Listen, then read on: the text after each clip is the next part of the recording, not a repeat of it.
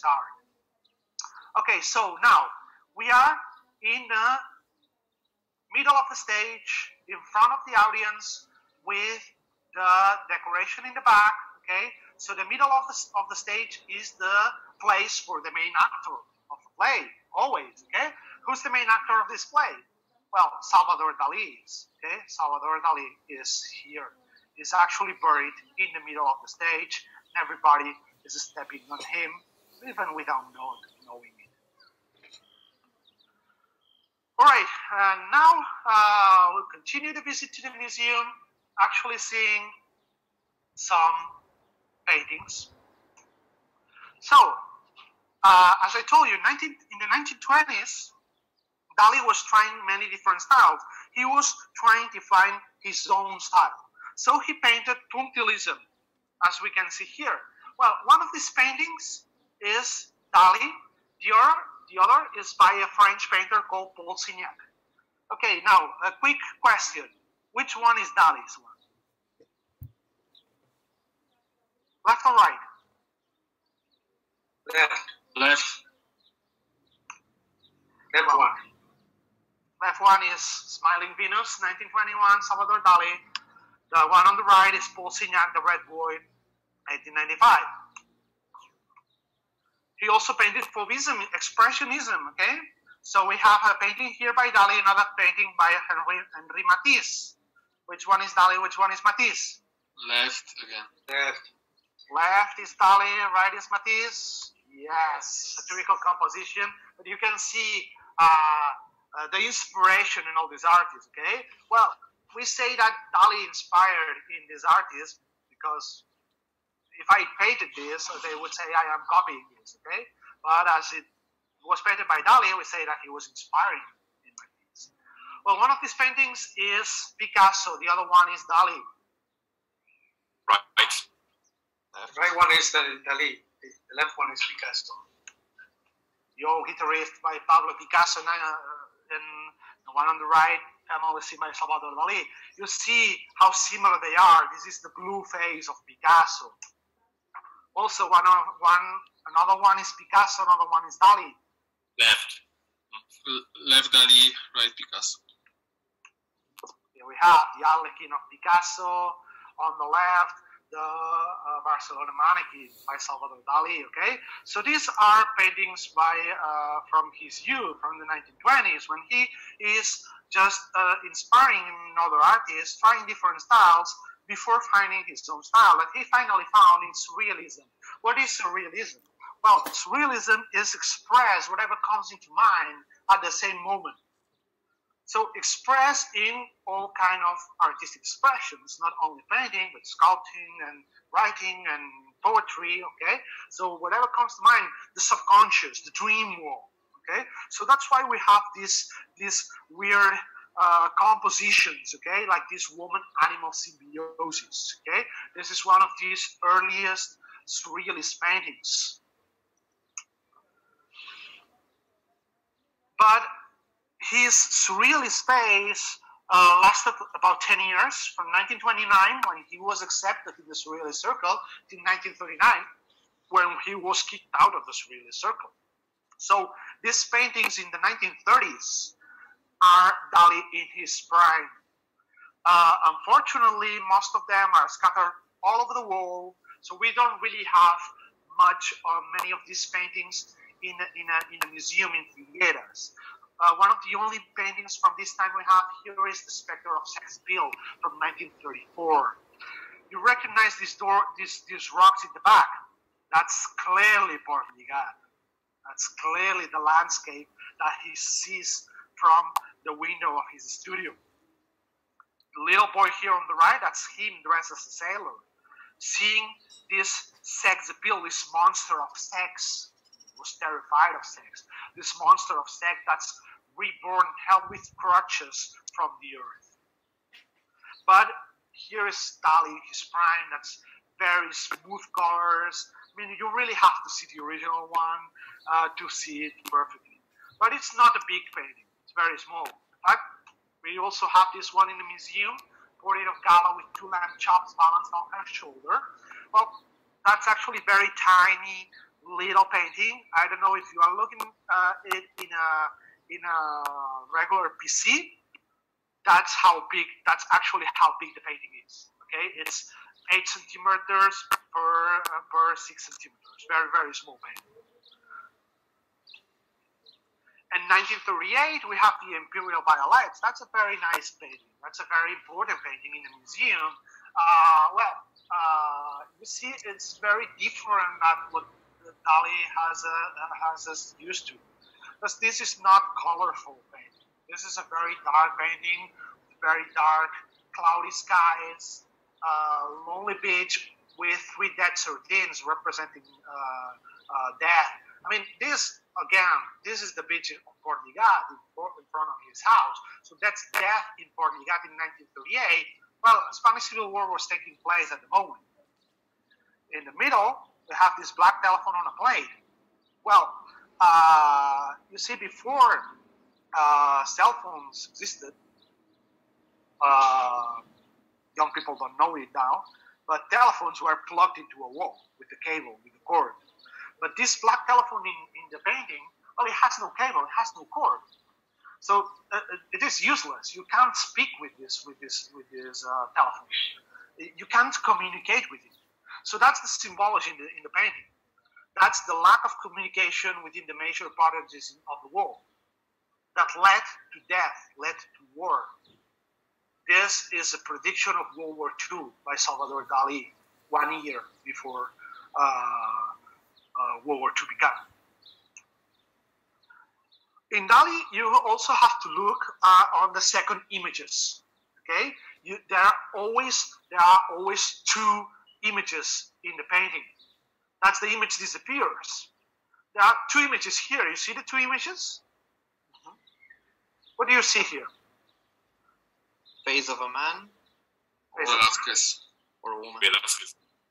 And a woman? Well. Velasquez.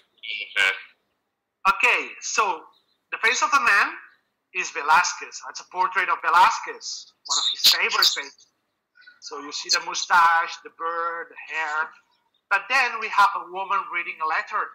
That's inspired by the woman reading a letter of Vermeer, who was also one of his favorite painters. So again, this is Dali inspiring many other painters and applying all this into his art. We can also see Poetry of America. That's a beautiful painting. That's one of the most important paintings in the museum. Well, he painted it in 1943 when he was living in the United States. So that's what we see here. We see a desert, American desert. Could be Arizona, for example. When Dali went to live in the United States, he was shocked by the American desert. But again, a landscape in the back, the mountains in the back, these are the pyramids. Okay, this is the landscape. Even when he was away from his land, he always remembered his land. In the middle of the painting, we have a temple with a clock in the middle. Clocks always represent the unstoppable pass of time. From the clock, it hangs the skin of Africa.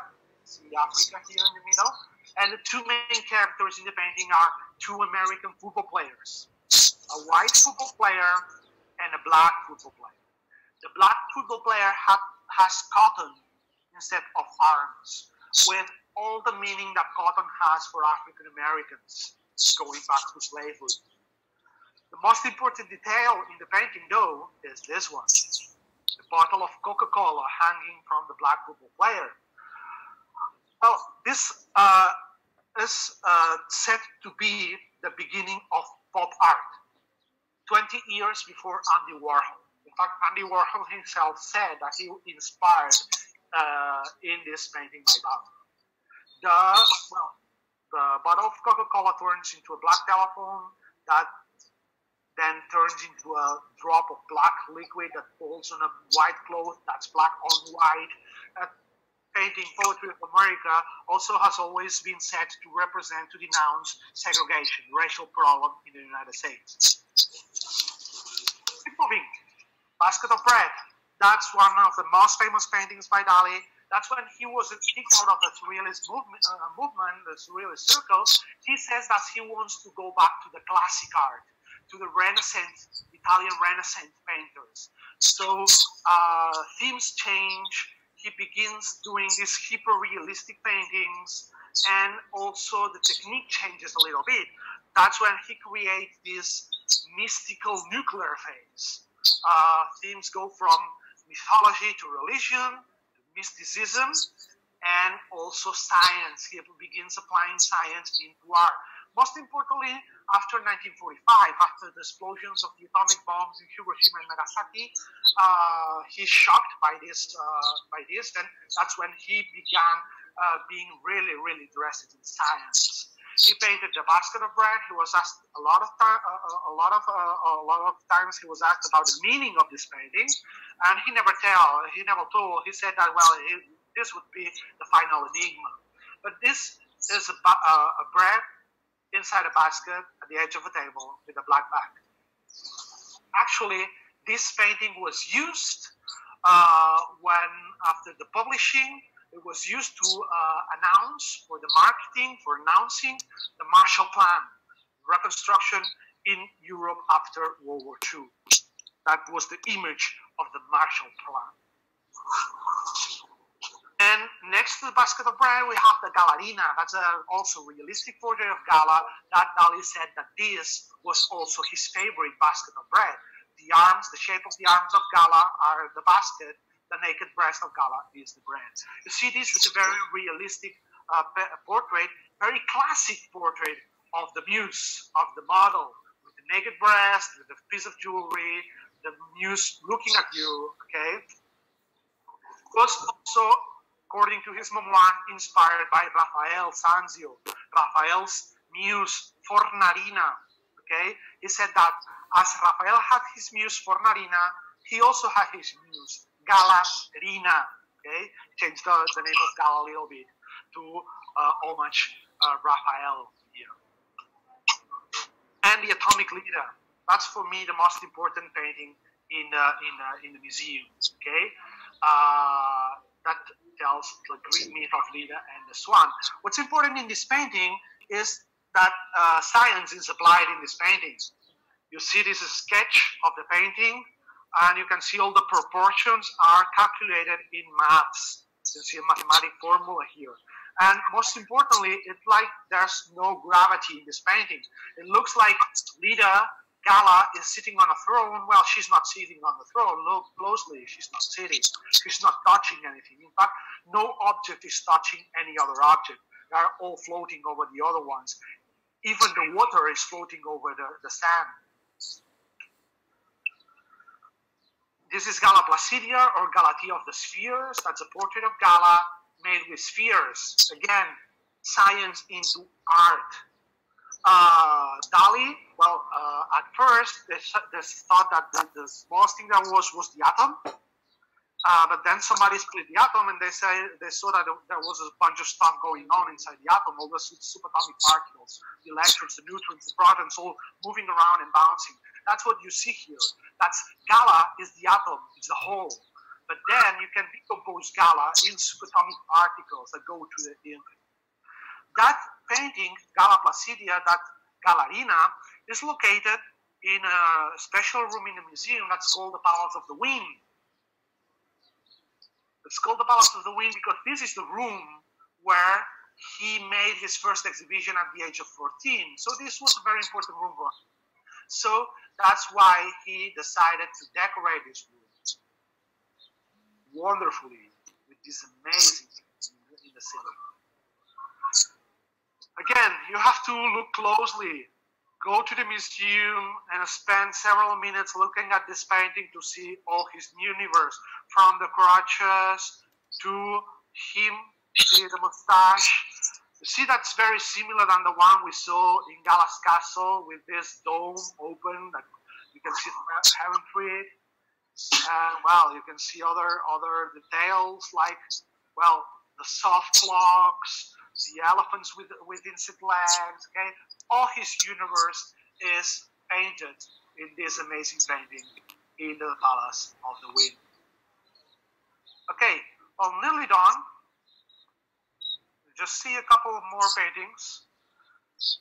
That's a very famous one. That's Gala nude looking at the sea, which at 18 meters appears the President Lincoln. That's actually a spoiler in the title. You see Gala naked, seen from behind on a balcony looking at the sea. Well, now you just stand up, walk 18 meters far, and look at the same painting. Have you done it? Well, no, I'm gonna do it for you, okay? Just zoom out. And here you can see a hyper-pixelated portrait of President Lincoln. An optical effect, second images. That's how genius Dali was. Well, some of the last paintings in his life, in the 1980s, I told you, Gala died in 1982. He nearly stopped painting. We have this geological echo, the Piety of Michelangelo, Otello Dream in Venice, or the last painting he ever painted, Sulla Stella and Cello. That's the one he finished while living in Portugal. Salvador Dali passed away in 1989, and he was buried in the museum. Well, actually, we still can see that he's alive because, well, more than 1.3 million people visit his museum each year. Step on his grave. He will have loved that. And that's everything for me. Okay, well, thank you very much. Hope you enjoyed the tour. If you've got any questions, I'm glad to answer any doubts or any questions you might have.